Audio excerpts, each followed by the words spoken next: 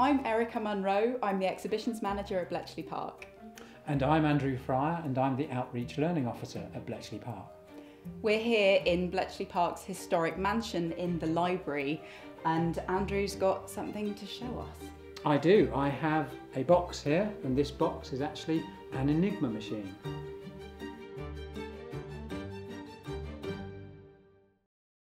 This in the box? This in the box is an Enigma machine, yes. Very few of them left. When you say very few, 10, 20? Maybe 350. Wow. But very few of them are in good working order. Like this and one? Complete. Yes. Righto. Can we take a look? We can. Shall I open the box? Okay, there we are. Righto. What is an Enigma machine, first of all? It's a polyalphabetic cipher machine. Okay. What does that mean? Well, it substitutes one letter for another letter, so you can encrypt a message. Right, so do you type your message in this and does it come out somewhere? Or is it like a typewriter? Or Well, let me show you. It's electromechanical, so I turn it on because it has a power supply. It has an internal power supply, or you can run it from the vehicle that it's being carried on. Right. And then I can press a key, and when I do that, one of the lights lights up. And if I press that key again, a different light lights up. So you've got your message on a bit of paper and you know you've got this letter, and you press the key and you've got a light that lights up, and that tells you your encrypted letter. Yes, that's absolutely right. Righto. So it's a different light each time. Is there an Well, order? Can you tell what letter's going to light up? Well, that was something for the crypto analysts to work out here at Bletchley Park. What happens, of course, is that when I press the key, not only does the light come on, but the rotor moves around. So every time I press the key, the rotor moves. Right. And as it moves, what it's doing is changing the substitution. So a letter coming in will come into the rotor and will come out the other end of the rotor as a different letter. Righto. So the person using this, they'd simply use this machine to get a different set of letters that they'd then send to whoever they were sending their message to. Yes, and the clever thing about it is there's so many ways to set up the machine that it's very hard to break that code. Do you know how many different ways there are? I do, 103 sextillion ways Wow. to set up this machine. And of course we're not seeing all of the machine because there is a part here that was added later when the German army took over the production of this machine, and that's the plugboard at the front. So you've got rotors here, you've got plugboard here, and the person that sets it up can change how that's set up in different ways to make it encrypt differently. Yes, so every month a setting sheet was sent round to all the Enigma operators, or the commandants, and the Enigma operator would look on the setting sheet and see the day's settings. And then 12 o'clock midnight Berlin time, all those settings would change to the next setting on the sheet. Righto. So you had to have that sheet to know how you set up your machine. Yes. And the person, I guess, you're sending the message to also has to have exactly the same settings. They do, yes. So if I open up the machine, I'll show you what the operator would have to do.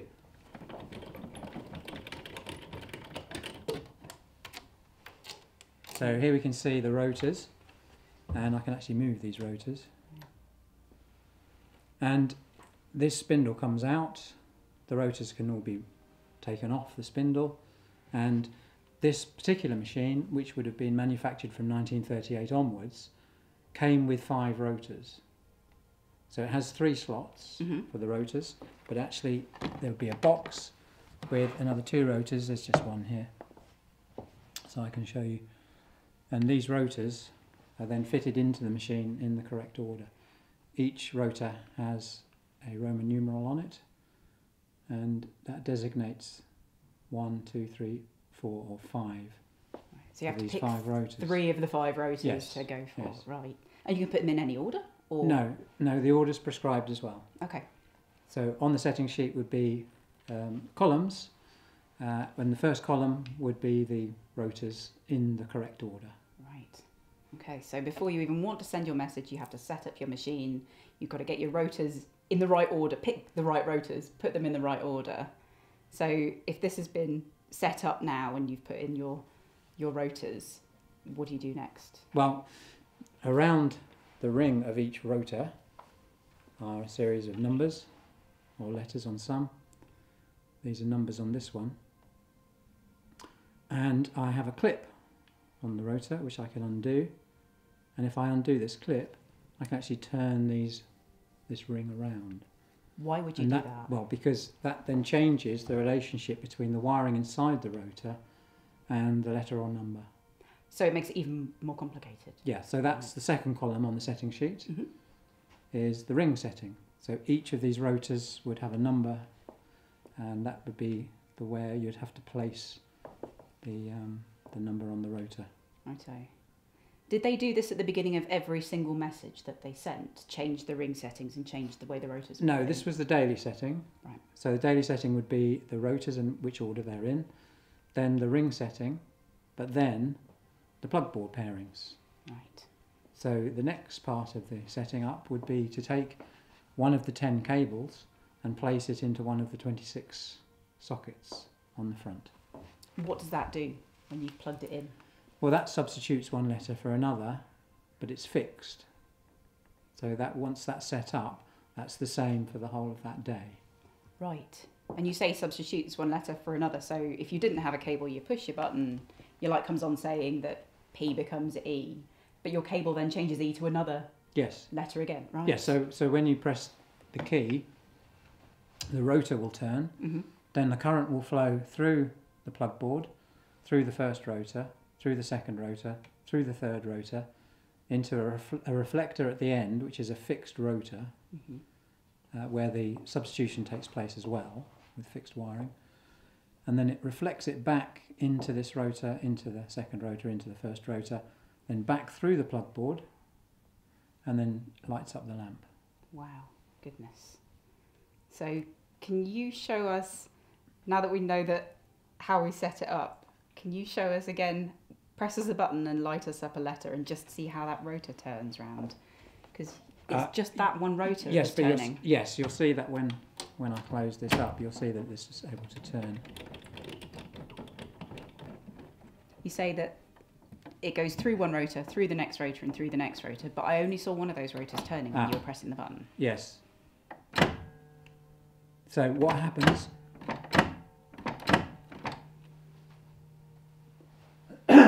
Sorry. So what happens when I press the key is this first rotor will turn. And this rotor will turn every time I press a key. Right. Now, when I've set up the ring setting on here by moving the ring, undoing the clip and moving the ring, what happens is that a notch also moves, and that notch is connected to one of these letters. Right.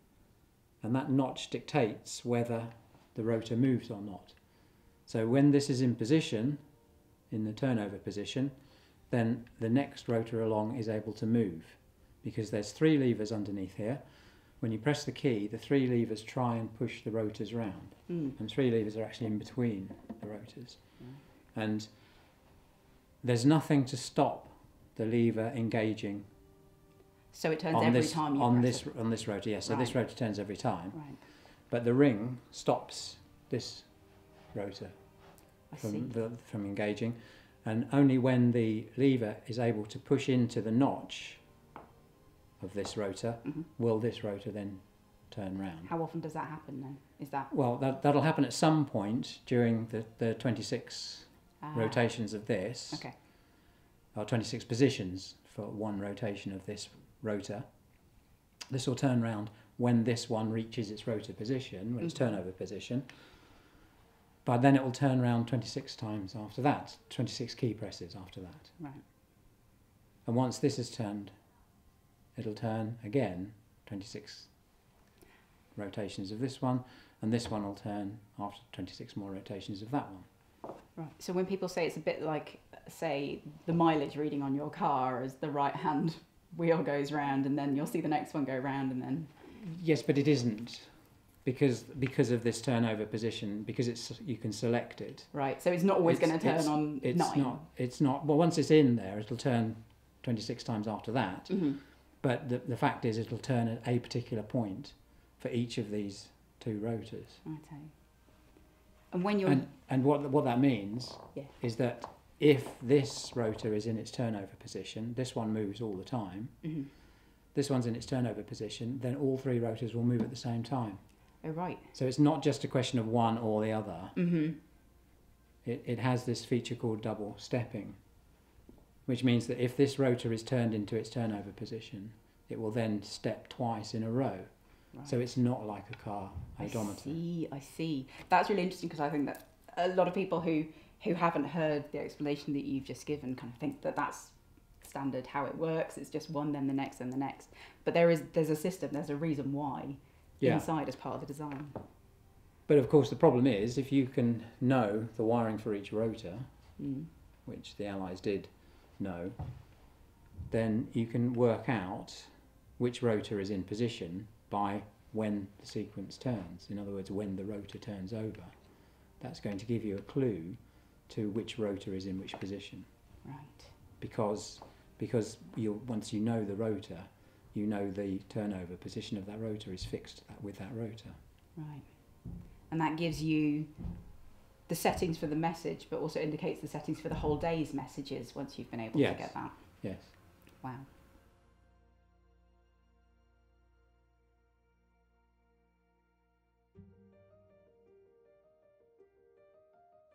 So the plugboard at the front, which was added later by the Wehrmacht, or the German High Command, who realised that they needed a better way of encrypting messages. It wasn't quite secure enough for their purposes. So they added this 26-hole plugboard and eventually came to use 10 cables. Why 10? Why 10? Why not 11 or 3? Or... Well, 11 would actually give you a better result in terms of security, but for some reason they stopped at 10. So we have on the setting sheet that's sent round once a month, there is a column which shows the plugboard pairings. So it will have perhaps A, B might be the first pairing, in which case the operator would take a cable and plug it into A at one end and then plug the other end into B. That would mean that it's a reciprocal connection, so the current would flow from A to B on the way through, and then on the way back would flow from B to A. Now, in terms of how many ways there are to do that, you'll be amazed to realise that how many ways there are to plug 10 cables into 26 to change sockets. One alphabetic letter to another? Yeah. No, you're right, I can't calculate it. How many is there? Well, approximately 150 trillion ways to do that. Turn one letter into another?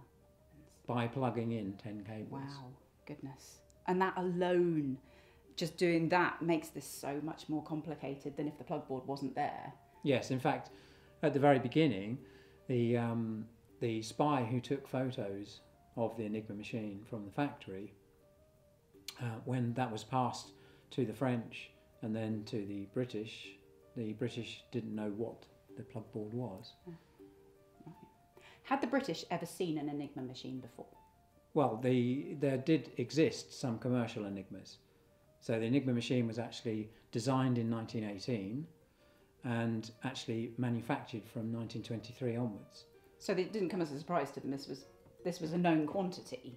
No, the Government Code and Cipher School had bought 2 Enigma machines before the war. So what was different between their Enigma machines and these ones? Because it didn't have the plugboard on. Right. And so it was only when the High Command closed down the factory and then took it over and opened it to manufacture their version with the plugboard on it. Right. So the military version that the Germans developed was basically uncrackable, even though they had these 2 Enigma machines from the earliest days of the war. Yes. It made it much harder to break, even though the Polish had broken a version of it. Wow.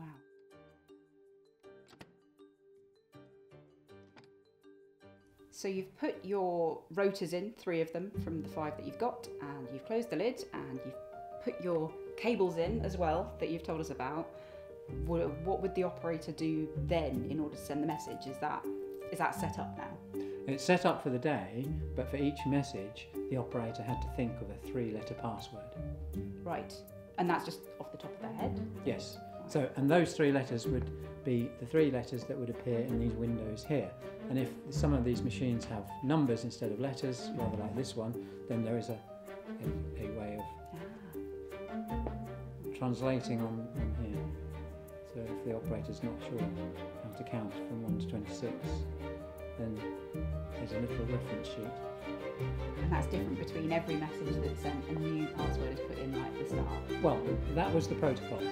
Right. But the operators didn't follow the protocol. Okay. Because they had to think of a password very quickly, and they had to think of it for every single message that they sent.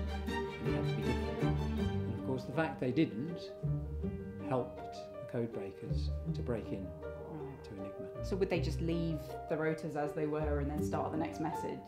Or there was some of that, or they would use things like German swear words or their girlfriend's name. Right, things that could be easily guessed. Yes.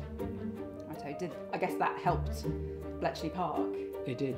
As a way into solving that particular riddle of that particular message. Yes. And also, if someone's using the same password, and you know that the operator's operating that machine.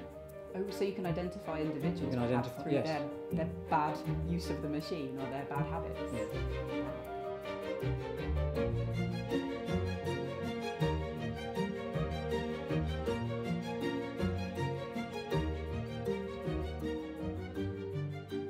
So if you have any comments about Enigma, any questions you want to ask, please put them in the comments box. Thanks, Andrew. That was brilliant, and there's so much more I imagine that we could find out. There is. If you've enjoyed it, do like us, please subscribe, and if you've got any questions, like Andrew says, pop them in, and check out the descriptions box for other links that you can follow to find out a lot more about Enigma and Bletchley Park.